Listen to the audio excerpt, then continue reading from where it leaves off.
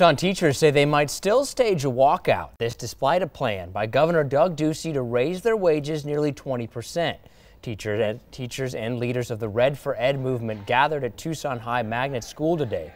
Their day to discuss the future of the movement and what they hope will happen. We asked lead organizers about a potential walkout. If we don't see some movement to satisfying everything we've asked for, a considerate movement in that direction, yes. For now, organizers of the Red for Ed movement say they are still waiting to see the full details of Governor Ducey's plan.